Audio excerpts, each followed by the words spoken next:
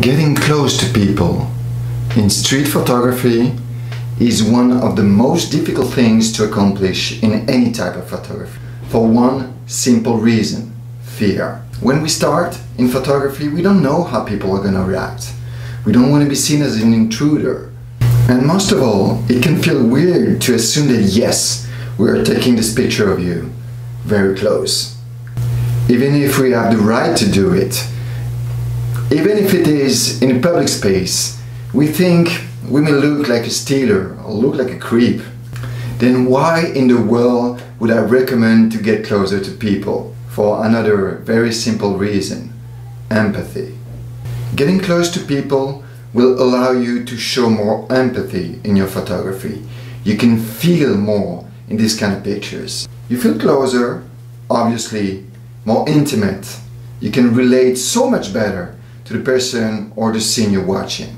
It's true for portraits, it's true for any editorial photography, and it's true for street photography, where the main subjects are not the streets but people. Legendary Magnum photographer Robert Capa used to say this very famous phrase that every street photographer knows: if your photographs aren't good enough, you're not close enough. So how do you actually get closer to people in the streets?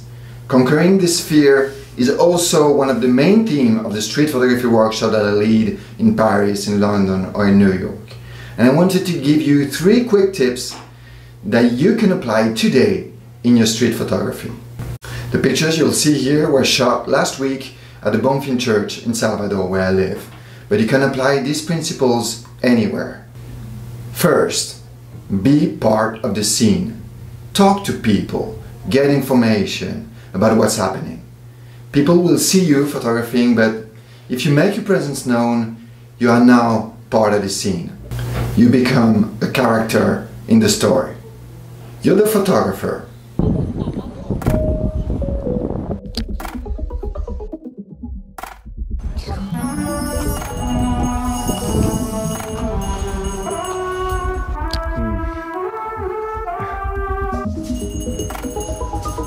O que está fazendo com o cavalo?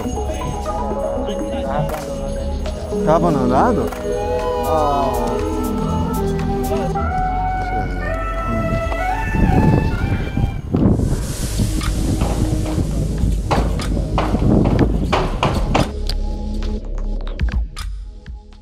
I'm not someone who stays neutral, silent, or hidden. I'll go talk to people as much as I can. To make things clear, I'm not talking all the time to every single one I meet. And very often I just shoot and go. But if I want to get closer, I'll go talk to people and simply ask what's happening.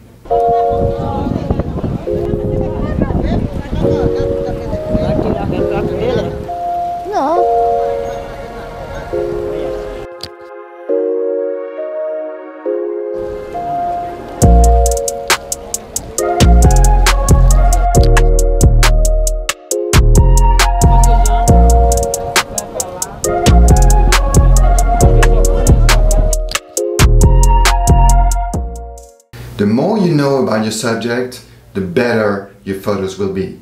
If you're traveling and shooting in a new city, simply ask the people who live there to tell you the story or the story of the location. And keep shooting while talking. You'll be amazed by the kind of pictures you'll get like that. Tip number 2, don't look like a photographer. If you get very close to people to shoot pictures, it will help so much not to look like a photographer. If you look like what people think a professional photographer is, they will ask you, why are you taking this picture? What is it for? And they may blow a scene completely just by being aware of your presence. This is why compact cameras are so popular in street photography. If you're discreet and look like anybody, there's usually no problem for you to take pictures. In my case, I'm a gringo in Salvador, and my Portuguese is not perfectly fluent. With a compact camera, I'll look like a tourist, and most people don't pay attention to me shooting pictures. So, use compact cameras, and possibly a very light camera bag. Avoid any big DSLR, avoid especially zoom lenses. As for me, I try not to carry any bag at all, just the camera and a GoPro on the chest so you can see the pictures.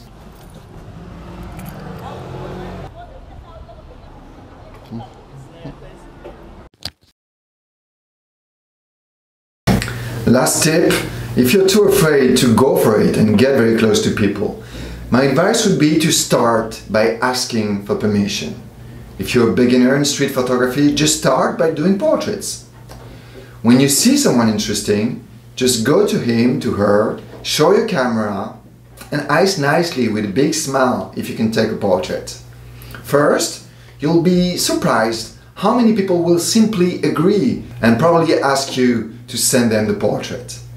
By doing portraits, you will get used to go talk to strangers and interact with anybody. When you have done that a few times and you are more at ease with the process, stop asking for permission. Start shooting pictures while you go to people, while you get closer. When you're spotted taking pictures, then you ask for a portrait and you do the process all over again. And just like that, you're on the other side of the mirror, where you get closer and you get the shot.